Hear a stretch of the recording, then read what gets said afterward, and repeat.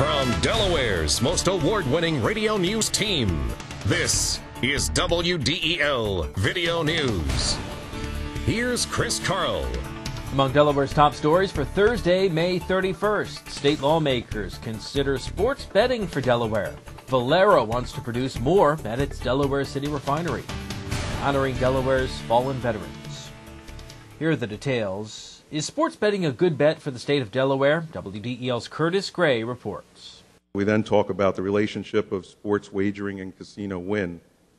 While sports wagering is not the most important factor in determining casino win, we prepared some statistical models. Morowitz Gaming Advisors shared details of a study with Delaware lawmakers about the economic impact of sports betting.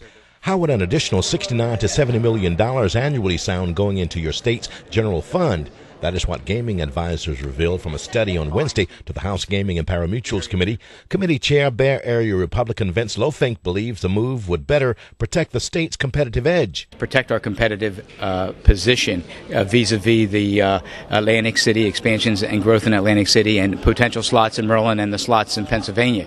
Another thing certainly they could do is could provide us with another revenue stream of potentially $70 million a year. Attorney Laird Stabler, representing the NCAA, NFL, and other groups, says they will legally fight sports betting because it violates the state's constitution. I feel that a very strong case can be made that the implementation of sports betting would run afoul of the provisions of the Delaware Constitution. I'm Curtis Gray, 1150 AM, WDEL. Police are investigating reports of a man attempting to convince young children to get into his car. The man tried to pick up two girls, ages 10 and 12, yesterday morning as they waited for their bus in Manor Park near Newcastle. Police say the man is about 40 years old with a large stomach, spoke Spanish, and drove a blue Mustang-type vehicle with scratches. Call county police if you can help in their investigation. Valero wants to increase capacity at its Delaware City oil refinery by more than 20,000 barrels a day. The spokesman says the extra output will add much-needed production to the markets, although it will likely have little impact on gas prices in our area. The proposal raises environmental concerns. The company wants to use credits earned during an earlier pollution control project to offset a jump in air emissions that's estimated at 209 tons per year. Denrick has to approve the expansion. Valero wants quick approval. Main Street is coming to Wilmington. WDEL News continues in a moment.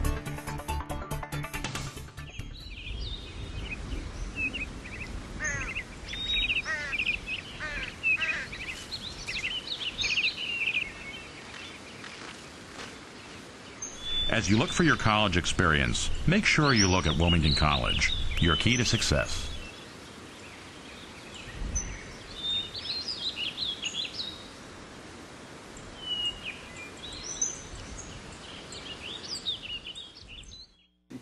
Main Street, a comprehensive, community-driven revitalization, is on its way to Wilmington. WDEL's Carl Konevsky reports. Wilmington's program is modeled after the Main Street Center program of the National Trust for Historic Preservation and incorporates the business community with the downtown residential community, something Mayor Jim Baker claims is essential. If you don't get people living in downtown, you can talk about retail till doomsday. You got to have people living here. It's got to be a livable community. Downtown is not an isolated place where you just come in to buy stuff and you leave. The Downtown Wilmington Main Street program is managed by Clarence Wright, who says the object is to lead the way in the downtown area as a new Wilmington emerges from the old. Main Street is not about coming in and ignoring what's there and ignoring our current assets in favor of a brighter tomorrow, but it's about taking what we already have and building upon it for the future. Main Street is a community-driven revitalization program with partner organizations including Downtown Visions, the Wilmington Renaissance Corporation, and the Downtown Business Association. Reporting from Wilmington, I'm Carl Konevsky, 1150 AM, WDEL.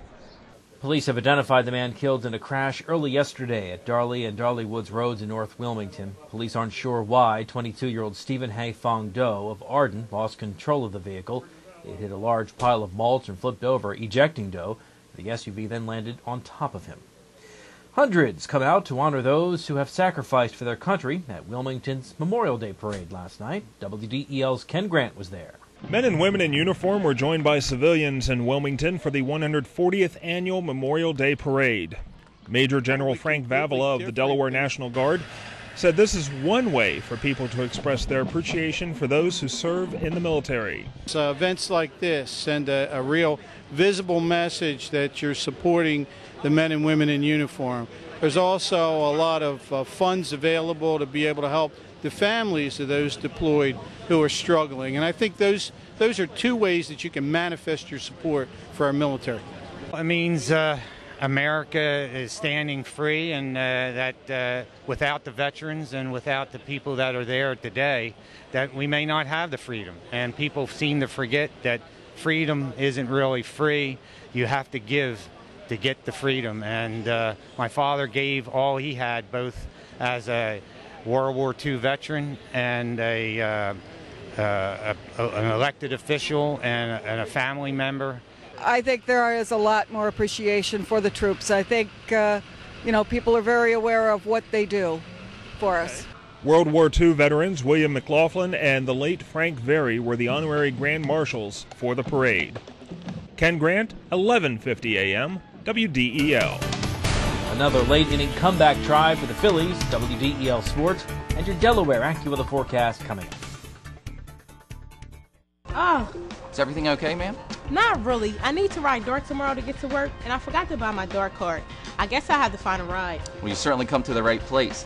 Didn't you know that Acme now sells DART cards and paratransit multi-trip cards? No, where? They're available at our customer service desk. Getting you there now starts at your 12 Delaware neighborhood Acme markets. DART and Acme have joined in partnership to be your one-stop shopping place for both groceries and DART cards. It's now easier and more convenient than ever to pick up your DART cards with Acme. I'm Peter MacArthur. I'm Melanie Armstrong, and here are Delaware's top stories at the top of the hour. The most complete coverage of the news that matters in Delaware. Every weekday morning, 5:30 till 9 on 11:50 a.m. WDEL.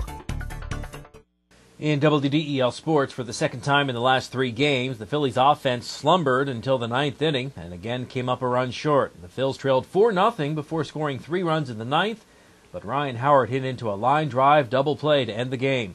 Randy Johnson shut down the Phillies, giving up just 1 hit over 6 innings. The Phils have today off before starting a 4-game series tomorrow night with Barry Bonds and the San Francisco Giants. The Blue Rocks blew a 6-1 lead, losing to Kinston 10-8. The Indians scoring 6 runs in the 6th inning to take an 8-6 lead. The loss drops the Blue Rocks half game out of first place in the Northern Division. Their road trip takes them to Salem, Virginia, where they open a 4-game series tonight against the Avalanche.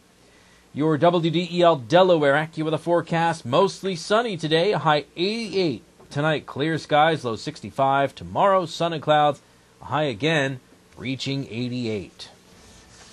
Get news updates throughout the day. Delaware's top stories at the top of the hour on 11:50 a.m. WDEL, or anytime right here at WDEL.com, including news video from Delaware and around the world from WDEL and the Associated Press. I'm Chris Carl. Thanks for watching.